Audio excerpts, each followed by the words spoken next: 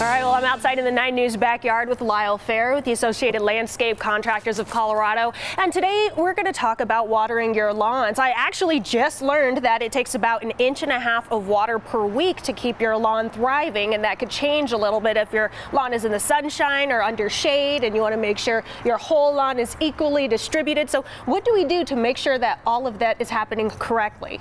Well, right at the moment, it's an interesting year because we've been getting so much rain that you need to be turning your system off and not having it on, and saving that money, saving that water for later in the season when we're going to need it. So I want to talk a little bit about the different kinds of sprinkler controller or timers that we have available. So the most basic are these that you'll see in a lot of people's garages and at home, and you key in a program, and whatever you key in, it's going to happen, whether it's raining or not. Obviously, if you don't play with it, that could be a water loss on a rainy day. So those are the most basics. A lot of people like those, home gardeners, people who are around a lot and love to touch things. They love these timers. The second component you can add to that is a rain sensor. And this will hang up on the gutter of the house.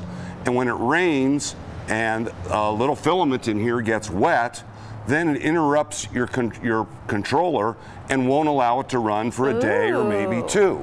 So that's a great way to save water, is by adding a rain sensor. Or there's also a rain out of town gauge. Or on vacation, and that looks like it might help you out if you're just away from your home for a day or two. Exactly. If you're gone for the weekend and it rains, why waste that money?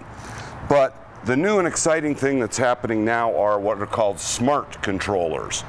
And they are smart because they must have an internet connection. Oh, okay.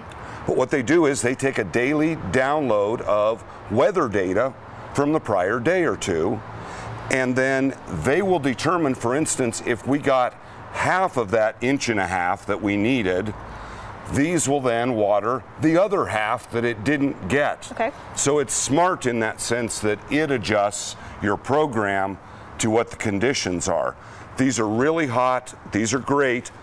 I will say, for people who are technologically challenged or don't want to be staring at their phones, then this is not probably the controller for you.